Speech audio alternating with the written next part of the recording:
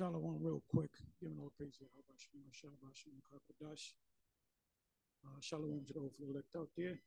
It says, and then the title of this video is Men in the House Rules.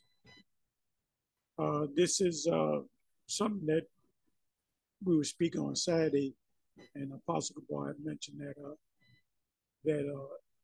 if a woman received, benefits, government benefit, she had to kick the man out of her house and only deal with the kids. Like the kids can stay, the woman can stay and receive benefits, welfare, whatever have you. But you had to kick your man out. So I said I said, I'm from New York. I'm from that era in the 60s, because this applied in the 60s. And all my friends that I had in the neighborhood or nearby neighborhoods, they had mothers with children, and the man would stay in the house, and she would get welfare. Now the thing was, if a man wanted to get welfare, they were considered able-bodied, so they would encourage them, look, get a job or we'll work out. You had these job programs, like you had, and I was a product of that. You had the CETA program and the Manpower program that Reagan did away with, and it gave mainly Jakes and lower class people a skill, because I went to that program for auto mechanics, so I didn't become a full-fledged auto mechanic, but I knew how to deal with cars and so forth. I can get a car that can get started. I can, troubleshoot a car and get it started. So I learned that. So this is what they did for the men, mainly for the men and the women, but the men mostly. So they had those programs, and I remember going to the program, and to show you the wickedness of Israelites, that about 90% of those jakes that went to that program wouldn't do it. They wouldn't learn shit. They went for a check because they got a check at the end of the week. So they wouldn't learn. They were goofing off. They would not show up. I remember a couple of them would go in, sign in, and then leave and then come back at the end of the day and sign out. And then on Fridays, they would come get their check. And so this man, it's the scriptures speak about being fed by the face of the dragon in Revelation chapter 12. Now I'm not giving this man credit, but Esau did give them opportunities. I'm not siding with the white man, but at that time, before Reagan, I remember that before Reagan, you had all kind of programs to get. You can be a auto mechanic. That's before computers, but carpenter. You can get any type of skill. And the teacher that I had, which I had two teachers for auto mechanics, there was a theory part where you sat in the classroom and we read out of a textbook about auto parts and stuff, electrical components in the car. And then you had we had an actual garage in the school where you had the main teacher, where we would actually do things.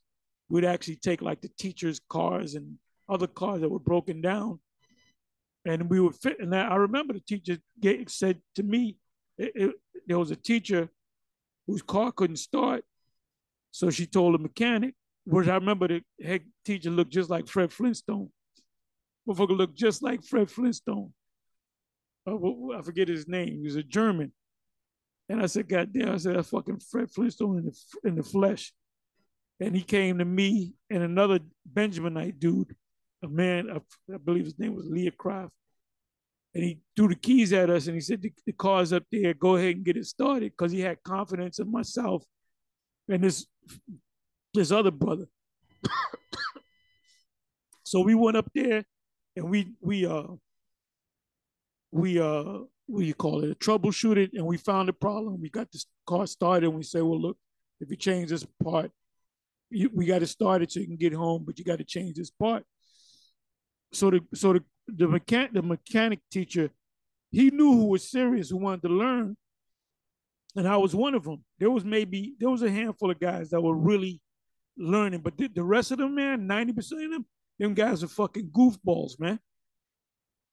They ain't want to do shit. They goof out. They'll leave, and the teacher didn't care. He said, "Look, if you want to leave, you can leave. You're not gonna get no skill, you know." So these guys would come get a check, bullshit, goof off, play fucking dice around the corner. Some of them come in there drunk, and see, in a way, what Reagan did was kind of a good thing because he said, "Man, you niggas don't appreciate nothing. Even the devil trying to help you." But and that was all in programs that Jake had. It was mainly for Jake men, but for women too, but mainly for men to get skills, And like I said, you would get maybe 5 or 10% of the Jakes that are serious about it, but the rest of them were goof off. So, they didn't learn shit. They ain't learned shit. So now we were going back and forth because Apostle Cabal likes to always get one up on somebody. That's his thing. He likes to get one up on somebody. So I'm reading a story, right? And I'm telling him he's talking about the movie Claudine, which was based in New York. I believe it was Harlem. I lived in Harlem. I lived in Brooklyn. I had chicks I used to deal with in Brooklyn. So I had keys, different chicks in Brooklyn. So I lived in Harlem. I lived in Brooklyn as a child. I grew up in Harlem and the Bronx and other places in the city. And we came up under the welfare system, but that's when Jake was working. That's when Jake was really working, and Jake was in the house. So the only time a woman would get welfare is because there was no man in the house. They didn't say, well, look, you got to kick your current man out. Because guess what? There'll be lawsuits. This thing will be in the news with all these black lawyers. This will be a lawsuit. So I was saying in so many words that Claudine was pretty much Hollywood bullshit. As fine as Diane Carroll is, you mean to tell me she couldn't get a fucking bank president? And then the dude that played the oldest son, he got his tubes tied. I ain't never heard no nigga in the hood say, I'm going to go to the hospital and get my tubes tied. So that was some fucking Hollywood bullshit. The part where the social worker came and they'll get the toast and get that shit. That motherfucker didn't happen in the hood. If there was a man in the house, there was a man in the house. But if the man wanted to apply for welfare, they would inquire, well, why don't you have a job? What do you got now from that? What does Jake do now? They live off a different woman. They sell drugs. They stick up kids. And then niggas, look at the so-called men out here. They're fucking gremlins, man. So even the devil tried to help them. Fed from the face of the serpent for 3.5. It goes into 350 years. Fed by the face of the serpent. So that's what those programs were about. But I ain't never, all the friends I had whose mothers didn't have a man or had a boyfriend at the house, I would have heard about it. Oh, the welfare is coming to the house. We got to hide all our shit. That shit did not fucking happen. But now I'm reading the story, right? So you got to read the story right here. And it's happened in California. So that's California. I don't know nothing about California. They wouldn't even try that shit in New York. Man, you can be on welfare and shit.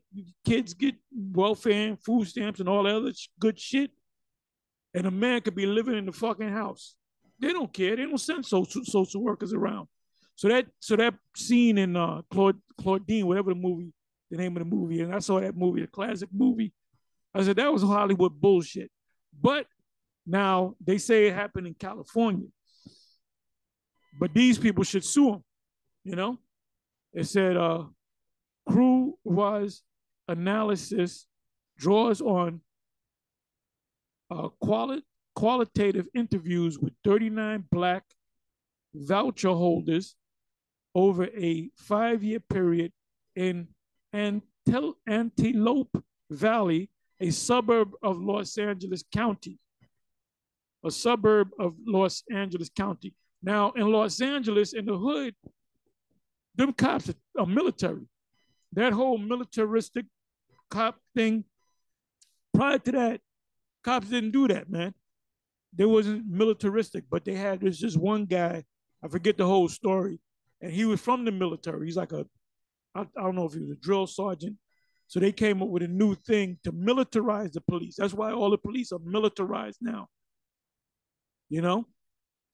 So now, if that happened in California, you know, then that, or LA, I didn't know about that. But that didn't happen in America. That didn't happen in New York. Okay, I'm going by my experiences, all right? You're giving this double too much credit. It said the interviews documented the experiences of voucher tenants and how program rules impacted their personal, family, and social life. 3/4 of interviewees were women, and over 4/5 were Black. So that applied not to Jake, but Mexicans, Esau, all of them, right?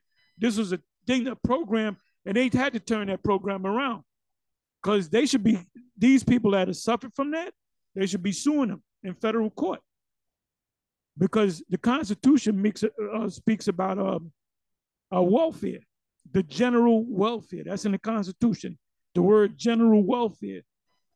So that whole thing came about with FDR, Roosevelt, a chicken in every pot, and that's when he took away the gold.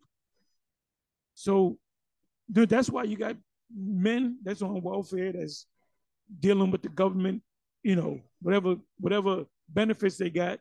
All of us, in one way or another, get a certain amount of benefits. If you go to how many of y'all went to a damn hospital emergency room and you get some major work done? They don't tell you what the price is. We're talking about 50,000 and up. 50,000 and up, but you sign the paperwork, or I do this, I don't work right now, no. Or the job that I work can't afford to pay the bills. So once you got that information, then the Medicare kicks in. Medicare kicks in. Because I was in the hospital for 4 days. And they said I was going, man, if you didn't come in, if you waited one more day, you would have died. That's what they always said. So that's when Obamacare was big. So I was working. So they said that what the doctors kept saying, they're saying, you're unemployed, right? You're not working, right? They were like hoping I would say I'm not working, because if I said I was unemployed and not working, that they would get that money quick. But the fact that I said I was working, it was not they weren't sad or nothing about it, but about that. But it's easier if somebody's not working. So the benefits are kick right in and the doctors get paid, the hospital get paid. So what they did with me, I had to fill out an application. I had to give the job that I was working, where I lived, you know, what are my expenses like. They ask you all that bullshit. And then basically they give you a card and they said, well, you got a Medicaid, Medicaid for old, you know, people, senior citizens. Medicare, they pay for it. They pay for everything. Then a couple months later, I went to the dentist and I had a tooth pulled. And I showed them the card, and they just took the information and said, you don't got to pay nothing. I had my tooth, it was 2016, the beginning of 2016, February of 2016, if I'm not mistaken. I had that card, And the guy said, you know, do you have any insurance? I said, yeah, I got Medicaid. So he said, give me the card, give me the information. And I left, I didn't pay a fucking dime. You know what I'm saying? I didn't pay a goddamn dime. So we're still being fed by the face of the serpent. But this incident right here is, like I said, a California incident in LA. And this was clearly unconstitutional. So if those people were smart, they can take this county or whatever part of LA and they can sue them for damages for not um, supplying to them the general welfare. So Jake got to know the law. You know, Jake, you got to know the law. If you had lawyers up front backing them up, and where was the motherfucking Black Panthers? Wasn't them guys lawyers? Shouldn't that shit never came? This is the first time I'm hearing this. But anyway, they got that idea from that movie because where are movies made? They made in Hollywood. So they said, we're going to make a movie based in New York, based in Harlem, and we're going to use this program, you know, in the movie. And that shit never fucking happened. Like I said, I'm saying it again.